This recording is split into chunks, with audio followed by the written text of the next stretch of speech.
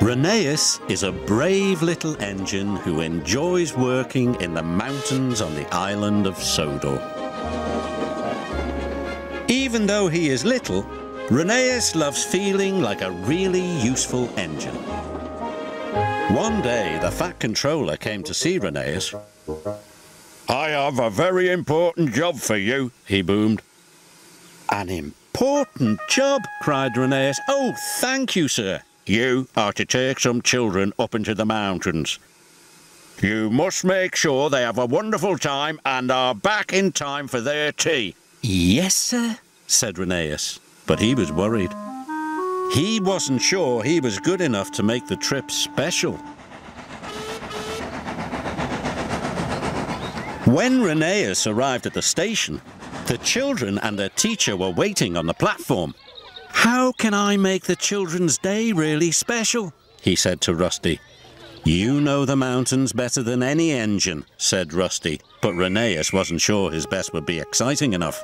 He felt like a very little engine indeed. The Fat Controller had told Rheneas's driver to point out all the beautiful sights along the way. "This is Sodor Castle," called his driver. "It's very special and important." Rheneas saw the castle every day. He didn't think it was special or important. "I must think of something exciting to do," he puffed to himself. "This is Valley View," said his driver.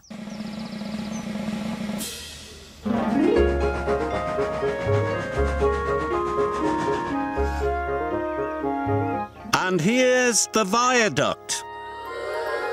Rheneas was still unhappy. The trip didn't seem wonderful to him at all. "Must be special," he puffed. Meanwhile, Rusty was working on the rocky ridgeline. Heavy rains had washed the ground from under the tracks. "These lines are too bumpy and uneven," said the foreman. "The tracks must be closed for repairs."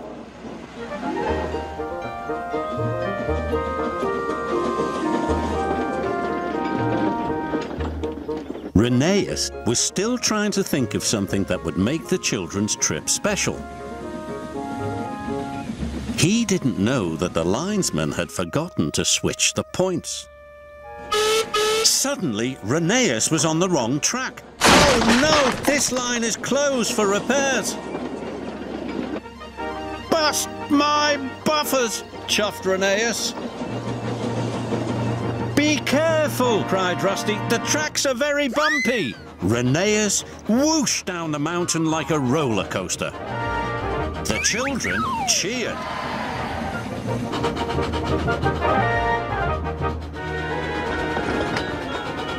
Rheneas puffed up the rocky ridge with all his might. His carriage clattered and bumped and bounced along behind, and the children oohed and ahed. Rheneas chuffed and puffed as hard as he could. He steamed across the trestle bridge. He was going so fast the teacher nearly lost her hat. Rheneas splashed under a waterfall.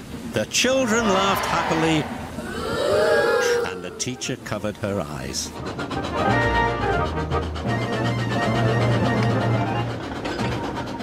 At last they could see the station. Rheneas was very tired and worried. What would the Fat Controller say? "Phew," said the teacher, just in time for tea.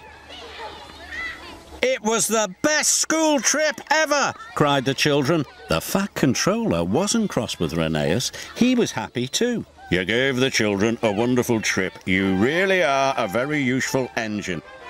"Oh, thank you, sir," puffed Rheneas proudly. Rheneas didn't feel like a little engine anymore.